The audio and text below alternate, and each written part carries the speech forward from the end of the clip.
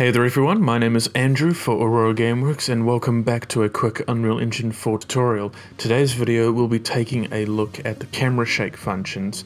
You can use it for a whole range of things, including things like the camera shake while you're sprinting in a first-person perspective, for instance. But for today's example, we'll be creating a camera shake to go with an explosion within our level.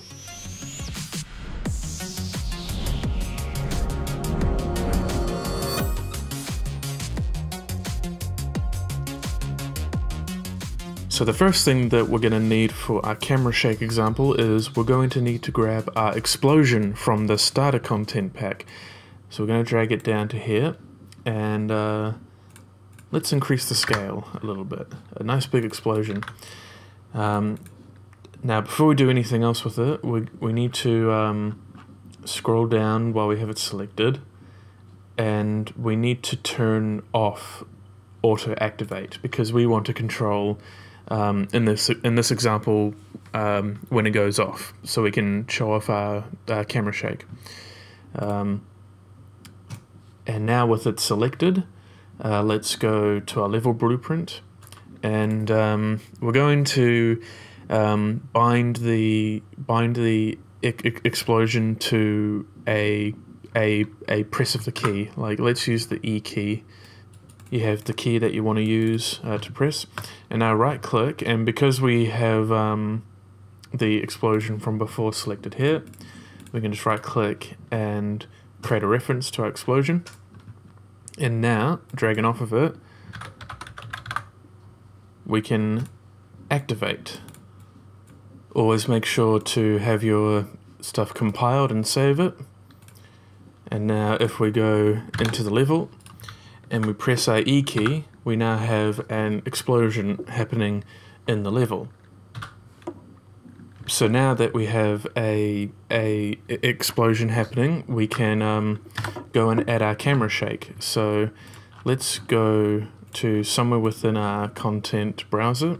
We're going to right click, blueprint class. We want to go to all classes, and we want to get camera shake. Let's call it cam shake. Let's open that up. We don't have to do anything in the graph itself. We only need to go to details and open these up. Now the only things here that we are interested in for our example is duration, blend in time, blend out time, and the yaw and pitch on the rotation oscillation. So of course camera shake can't happen in no time, so let's give our camera shake some time to exist in. Let's make it 1 second, and you have a blend in and blend out time.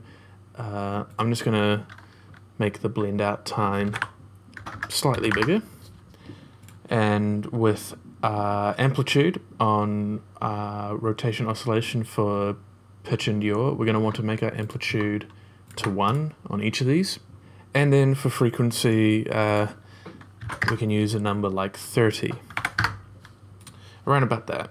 So we can compile and save this. So now that we have our camera shake finished, we're going to go to our level blueprint again.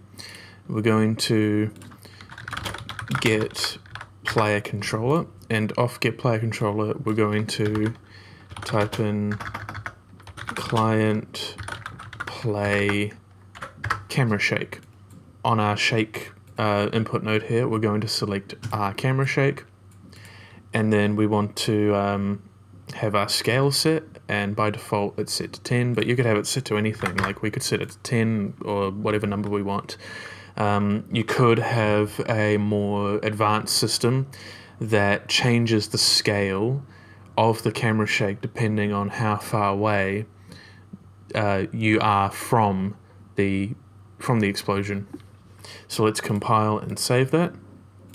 And now let's go back into our blueprint, and we stand over here, I press E, and our camera is shaking a lot. In fact, maybe quite a bit. And it's also got a very diagonal motion to it sometimes. So, in fact, we could actually go back to the camera shake and change the frequency slightly on these two. Like, we could make this one, I don't know, 27, and this one 32, and then do something crazy like add a 0.1 to the amplitude on that, you know?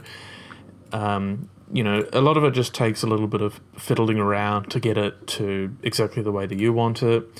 We could go back to the level blueprint. Let's say we change the scale to 5, you know, and then we go back and test it out and press E again, and yeah, like the actual shaking of the camera itself to me looks slightly more randomized than it was before, which is nice. Oh, pressing E that time, the explosion actually didn't go off. Anyways, thank you for watching this short tutorial. I hope it helped you in your project with any camera shake stuff.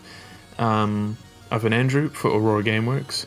Make sure to subscribe if you want more tutorials like this, and I'll see you in the next one. Take care, guys.